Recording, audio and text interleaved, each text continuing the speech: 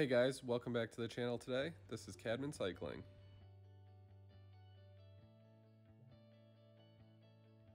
Today we'll be riding the Park Perimeter Loop in Central Park. It's 6.1 miles long with an elevation gain of 413 feet.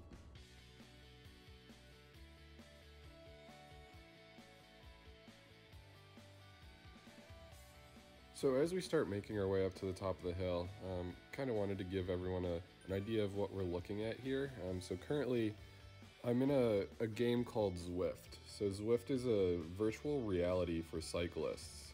So my guy here in the blue, as he's making his way up the hill, is putting out power and watts to make his bike move.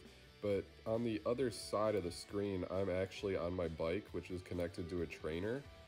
So all the stats you see here are actually stats that I'm putting out on my bike, and then my guy within this game is actually moving.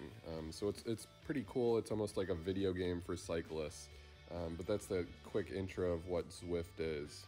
So you can see I just went through the starting line, and I'm starting this Park Perimeter Loop in Central Park. So Zwift has 8 worlds within it. Currently I'm in New York City, which is one of them, but they also have Yorkshire, Richmond, Innsbruck, London, France, and Paris, parts of cities around the world. But then they also have their own virtual city called Watopia.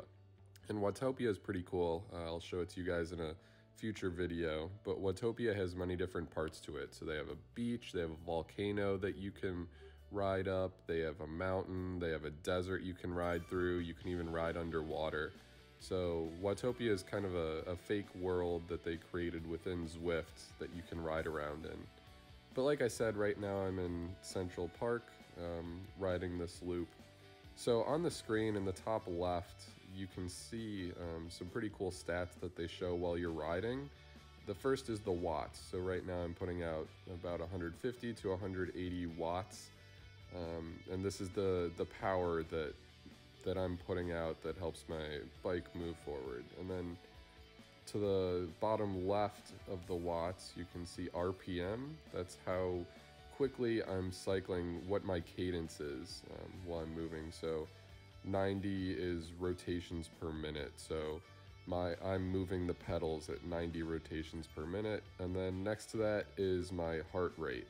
So currently putting out 130 watts isn't too tough. So my heart rate's around 150. My max heart rate during a race or when I'm really pushing it hard can get up to just a little bit over 200. Then moving to the top of the screen, you can see some more information that Zwift provides you with while you're riding in the game. The first one is miles per hour, so that's how fast my biker is moving through the screen. Then we can see how far I've ridden, so currently I'm at 0.7 miles. And then we can see the elevation gain. So my rider has had an elevation gain of 69 feet so far during this ride. And then to the right of that, we can see how long I've been riding, so currently just over 3 minutes. This top screen in the center also shows 2 more stats. The first one is in the orange. You can see a bike with the number 12 next to it. So this is my level within the game. And then if you see that orange tracker above it, that shows how far I am to getting to level 13. So you gain points throughout the game while you're riding just based on distance. So based on the distance I've ridden in the game so far, I'm on level 12, working towards level 13.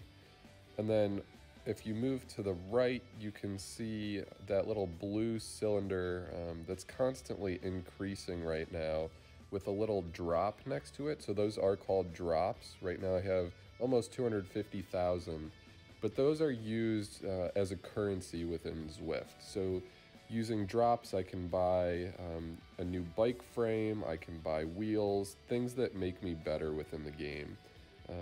So that currency increases, and then obviously once you buy a new frame, then it would decrease. But as you can see, it increases pretty quickly throughout the game. So as a few seconds go by, every few seconds I'm gaining hundreds of drops. So that's the game's currency within Zwift. So moving forward in the ride, I'm now at 4.3 miles, and I wanted to tell you guys a little bit about the different ride options that are available in Zwift. So currently I'm doing a free ride around New York City.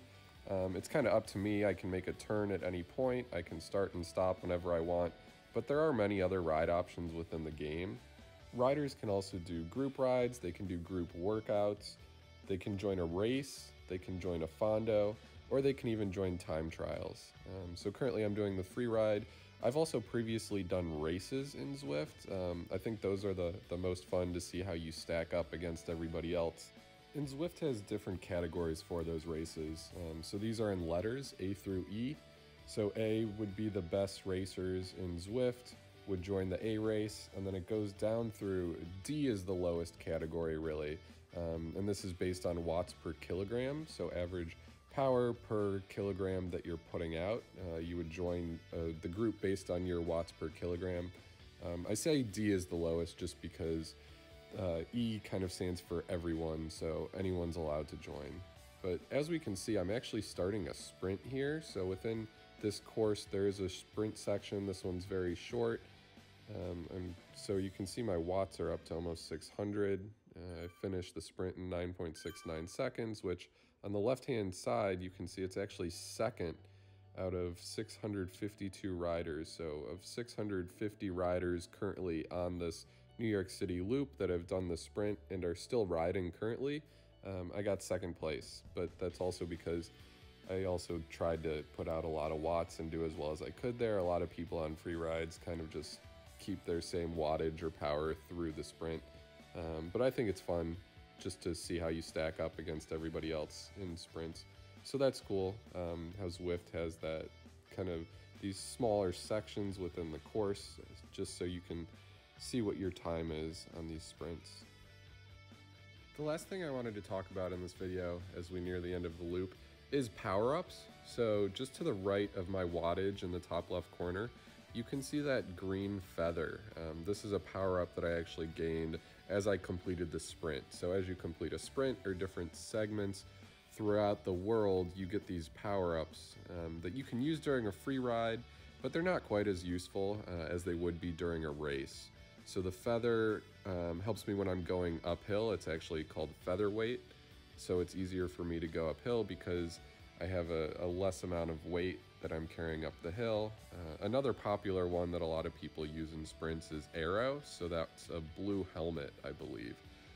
So it would make you more aero, so less wind resistance while you're trying to go fast in a sprint.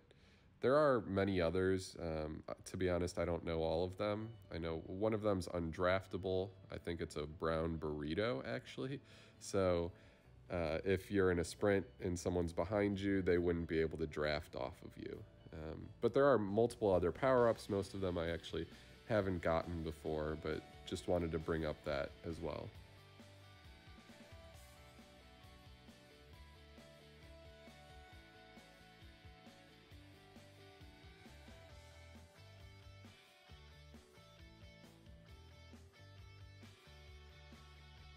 So as we make it up the final hill, I just wanted to thank you guys for being here today and watching this video. If you liked it, please leave a comment, like, and subscribe. My name's Cadman Cycling, and I can't wait to see you guys on a future video. Thanks, guys. Bye.